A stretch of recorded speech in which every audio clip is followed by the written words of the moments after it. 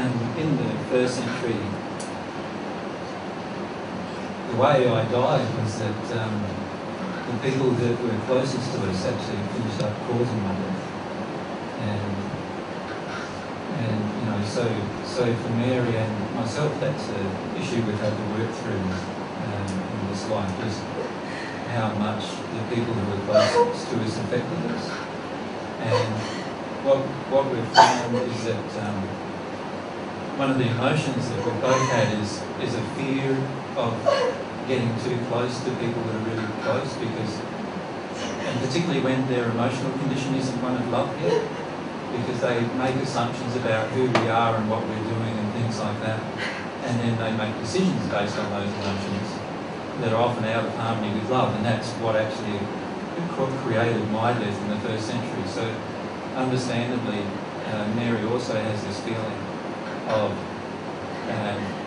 you know, being afraid to even be exposed in a public way, or even in a private way, about and the effects that exposure may have later down the track. So what a lot of people do is they make assumptions in their own heart about what should be happening. And this happens already a lot in my life, where people think, well, if he was really Jesus, he should be doing this and he should be doing that and he should be doing this and he should be doing that. Not understanding that I'm coming from a different place to what they're coming from. I'm coming from this place of what would God do in this situation, not what would man do in this situation.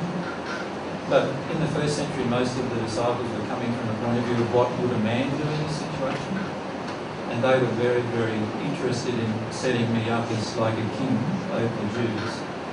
And in the process of doing that, they created conflicts that were unnecessary around me, and basically created a conflict situation and then threw me in the middle of it unawares, and which often I would have to then work my way through.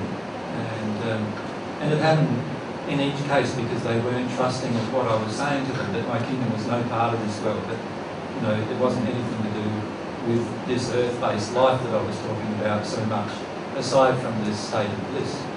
And so naturally, a lot of Mary's feelings, even about people that are close to us, can often be feeling like, oh, but what are they going to do next? You know, they're nice to us now, but what might they do next?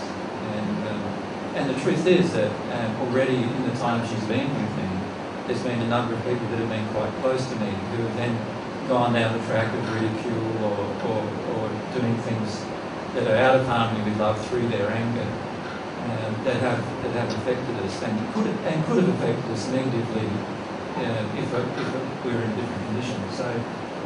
So that's a big emotion to work through for the both of us.